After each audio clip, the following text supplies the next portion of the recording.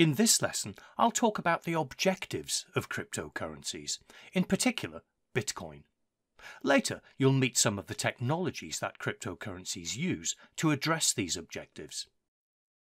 In the first lesson of this series, you learned that these days, buying and selling things with traditional fiat currency doesn't have to involve cash. You simply instruct your bank to pay someone, and any banks involved will record the transaction in their ledgers. For example, if Charlie pays Mike £100 with his debit card, then Charlie's bank will update its ledger accordingly. And if Mike is with a different bank, then Mike's bank will also update its ledger. At any point in time, a bank can quickly calculate how much money someone has from the historical data in the ledger. 90% of the money in the world is ledger data like this, stored by banks in databases on computer servers. Although modern banks employ extensive security measures, a computer-based ledger is a tempting target for a skilled hacker or a disgruntled employee. We also rely on the banks, the individuals that work for them, and the governments that control them to invest our money carefully. Sometimes they don't, and the consequences are disastrous. Cryptocurrency was invented to address the limitations of money and the banking system. Bitcoin was the first mainstream cryptocurrency. Its objectives and how it would work were published in 2008 by Satoshi Nakamoto. This person or group of people remains anonymous to this day. The original objectives of Bitcoin included that people would be able to buy and sell goods and services over the internet quickly and easily from anywhere in the world. Well, we can do that now with fiat currency, but Bitcoin would be free of any central control. Banks and governments would have no say in how it was managed and used. As a result, Bitcoin would be insulated from boom and bust cycles in the economy, which on many an occasion in the past have caused banks and other financial institutions to fail catastrophically. The power of Bitcoin would be in the hands of the people who used it. Cutting out the middlemen and the bureaucracy would allow for much faster transactions at a greatly reduced cost. Bitcoin would also allow people without bank accounts, and indeed whole communities without banking systems, to do business, opening up new markets for everyone.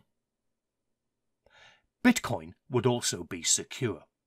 Using established cryptographic techniques, any transactions would be completely anonymous and virtually fraud-proof.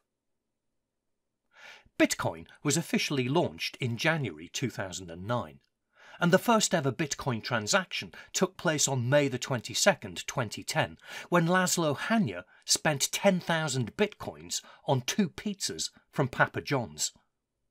10,000 Bitcoins were worth about $40 American back then. These days, 10,000 Bitcoins are worth about $389 million. May 22nd is now known as Bitcoin Pizza Day. You'll often see Bitcoin depicted as a real coin, but this picture is completely misleading. There are no physical coins that you can carry around in your pocket. A cryptocurrency is actually a collection of computer programs designed to enforce a set of rules. A set of rules for maintaining an electronic ledger. All of the computers participating in the Bitcoin network, of which there are tens of thousands, run programs that do pretty much the same thing. They maintain the ledger. People think of Bitcoins as being mined. This is not the case. Running programs that add transactions to the Bitcoin ledger is known as mining, and people get paid in Bitcoin for doing it. The original version of Bitcoin Core was written in the programming language C++. Rather badly, some programmers would say. But there are now implementations in other programming languages such as Python and Java. The programming language is not what matters here.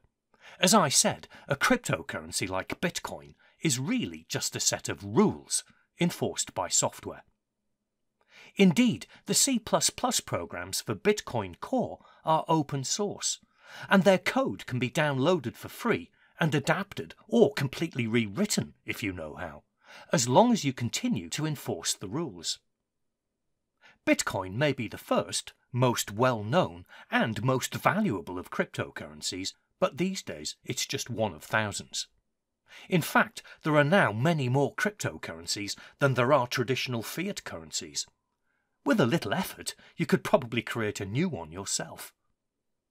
There are also hundreds of online exchanges such as Coinbase, Binance and Gemini, which allow anyone to trade cryptocurrency. Originally, cryptocurrencies were developed to solve world problems. These days, most of them exist only to make money for their developers. You could be forgiven for wondering if cryptocurrency has lost its way.